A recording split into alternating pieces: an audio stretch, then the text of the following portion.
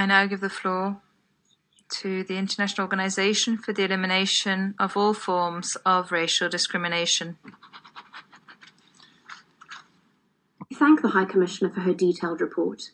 It is evident that the Israeli authorities continue to violate fundamental human rights of the Palestinian people alongside a culture of impunity.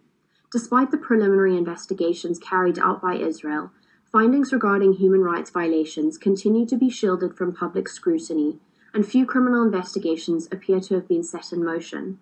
As such, EAFORD and Geneva International Center for Justice urge the international community to employ all efforts to hold Israel accountable for its obligations under international human rights and international humanitarian law in the Occupied Palestinian Territory.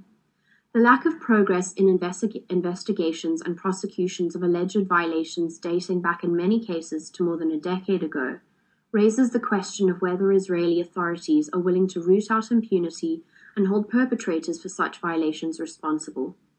It is deplorable that Israel continues to silence human rights defenders and civil society organizations.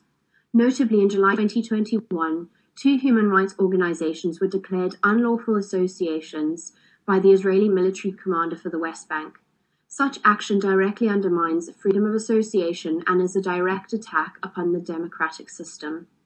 Thorough, transparent investigations must be conducted into all alleged violations of human rights abuses, and Israel must ensure that victims and their families have access to effective remedies and due process. Thank you. And the final statement will be from the Independent Commission for Human Rights of Palestine.